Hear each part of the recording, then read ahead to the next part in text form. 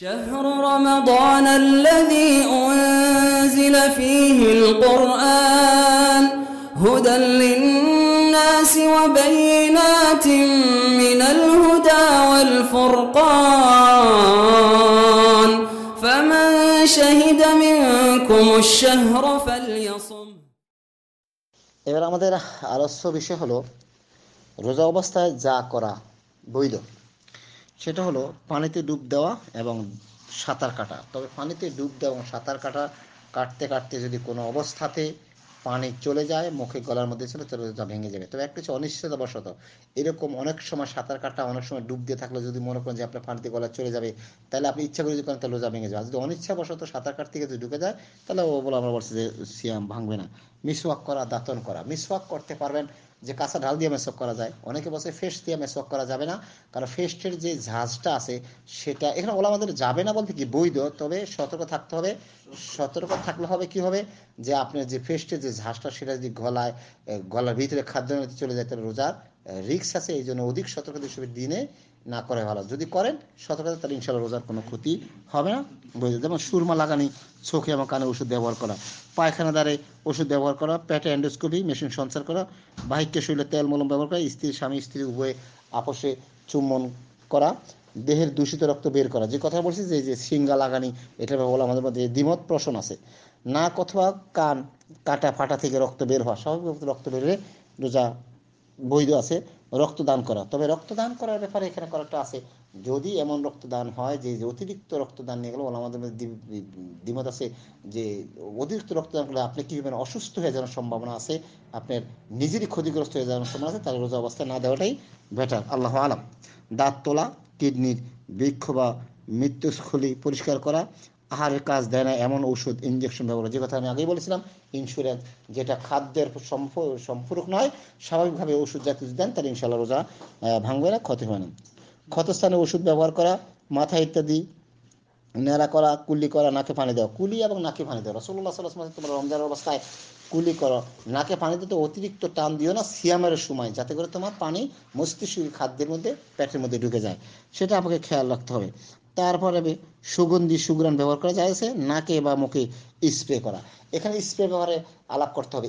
Spray, কিছু spray আছে, কিছু স্প্রে আছে যেটা যদি এমন গ্রান হয় যেটা ধোঁয়া জাতীয় গ্রান, ওই ধোঁয়া জাতীয়র মধ্যে স্প্রে বা গ্রান সুগ্রান আতর ব্যবহার করতে পারেন।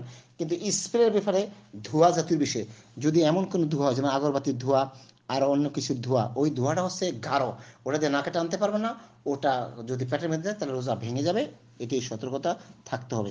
কিন্তু স্বাভাবিকভাবে আতরের গ্রান বা এমনি অন্যান্য গ্রান আপনি শুনতে পারেন, কোনো সমস্যা নেই ইনশাআল্লাহ রহমান। তারপরে আরেকটি হলো রোজা অবস্থায় আমাদের যেগুলোর থেকে আমরা বাঁচা দুঃসাধ্য হয়ে যায়, যেমন মুখের লালা, যেটা হচ্ছে মুখের লালাটা এখানে কেউ কেউ কোনো কোনো বিদ্যান বলছে যদি মুখের লালা বা স্যাপ যেটা আমরা বলি বা থুতু কফ যদি বলি, এটাকে যদি আমরা মুখে জমা করে রাখি, মুখে জমা করে রেখে যদি বলি, তাহলে ওলা আমাদের মধ্যে কেউ বলছে যে এটা রোজা ভেঙে যাওয়া। আবার কেউ বলছে যেহেতু এটা তো মুখের মধ্যে বাইরে থেকে আর সংসারণ করে নাই, সুতরাং অধিক সতর্কতা, স্বাভাবিকভাবে আসলে গেলে দেওয়া ভালো, কিন্তু জমা করে না করাই ভালো, আমাদের সতর্ক থাকতে হবে। তারপরে দ্বিতীয় কথা হচ্ছে আপনার থুতুগুলা, রাস্তার ধুলোবালি এখান থেকে আপনি বাঁচার অসাধ্য, এটা অনিচ্ছাবশত, এটাতে আপনার চেষ্টা করতে হবে। যেমন আটার মেলে ময়দার মেলে যারা কাজ করে, তাদেরও যেহেতু আটার মেলে ময়দার মেলে ধোঁয়া অনেক সময় পেটে যায়, এটা তো অনিচ্ছাবশত আপনি কর্ম করতে হবে।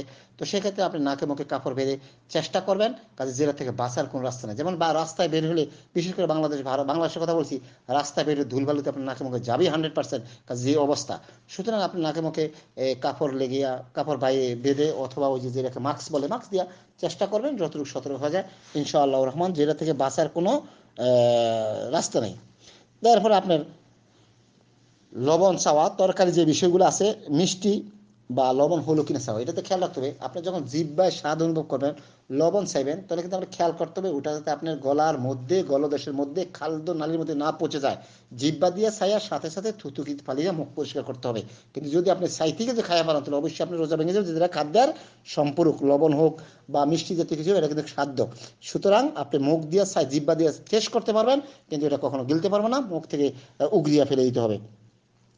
সেহরির শেষ সময় পর্যন্ত আপনার পানাহার করা, যে হাদিসটা আবু দাউদে হাদিস আসছেন, যে রাসূলুল্লাহ আবু দাউদের 2350 নম্বর হাদিসে আসছেন, যে রাসূল সাল্লাল্লাহু আলাইহি ওয়াসাল্লাম বলেছেন, এটা হাসান হাদিস, হাসান সহিহ বলা হচ্ছে, যে চেয়ারি খেতে খেতে যদি আপনার হাতে কোনো কিছু পানির পাত্র অথবা খাদ্য থাকে, তাহলে তুমি ব্রেক করো না, তোমার চাহিদা তুমি পূর্ণ করো। তো এই ব্যাপারে কিছু কিছু ওলামারা বলছে যে আজান শোনার সাথে সাথে ব্রেক করে দেওয়া উচিত, তবে আজানটা সঠিক টাইমে হয় তো ব্রেক করা উচিত কোনো কোনো ওলামা বলছে। কিন্তু হাদিসের আলোকে আবু দাউদ এই হাদিসটা 2350 নম্বর হাদিসে বলা হচ্ছে যে চালিয়ে যেতে পারবেন, তবে অতিরিক্ত সংযোগ করা যাবে না। সামনে যেমন গ্লাসে পানি পিতেছে, আমাদের আজান দিচ্ছে, আপনি বাকিটা কমপ্লিট করেন। যেমন খাইতেছেন, সামনে কিছু খাদ্য আছে, আপনি খাদ্যটা কমপ্লিট করেন। কিন্তু এর মধ্যে কিছু বিদ্বান বলছে যে ওখানেই ব্রেক করা, আজান শুনলে ওখানে ব্রেক করা আপনার জন্য উচিত। আল্লাহ আলম, আল্লাহ পাক সবচেয়ে ভালো জানেন। স্যারি উদয় হওয়ার পরে নাপাক অবস্থা থাকা, যেমন এখানে একটা জটিল বিষয় আমরা অনেকে জানি না। যেমন আপনি স্যারি খেতেন, রাত্রে স্বামী স্ত্রীর সাথে উভয় মহামেলাত করেছেন, স্যারি খাওয়ার অল্প সময় উদ্দেশ্য পাইছেন, উঠে দেখেন যে যদি গোসল করতে যান তাহলে আপনি স্যারির সময় পাবেন না। আর যদি আপনি চেয়ারি খান তাহলে তো আপনি মনে করেন নাপাক, জি না, চেয়ারি অবশ্য যদি দেখেন যে গোসল করতে গিয়ে না আমরা চেয়ারির সময় পাবেন না, তাহলে আগে চেয়ারিটা খেয়ে নেন। চেয়ারিটা খাওয়ার পরেই তারপরে গোসল করে প্রবেশ করে নামাজ পড়বেন, ইনশাআল্লাহ রহমান কোনো সমস্যা হবে না। আয়েশা সিদ্দিকা রাদিয়াল্লাহু থেকে সহিহ সনদে হাদিস বর্ণিত আছেন। তারপরে আপনার দিনে ঘুমানো, অনেকে আমাদের দেশে বলে দিনে ঘুমালে রোজা নষ্ট হয়ে যায়, জি না, এটা ঠিক নয়। তারপরে আপনার বলতে হবে সফর করা, সফর বৈধ সফর, প্রয়োজনীয় সফর করতে পারেন, কোনো সমস্যা নাই। আল্লাহ পাক সবচেয়ে ভালো জানেন। আল্লাহ পাক আমাদেরকে বুঝার তৌফিক দান করুক, আমিন। আসসালামু আলাইকুম ওয়া রাহমাতুল্লাহ।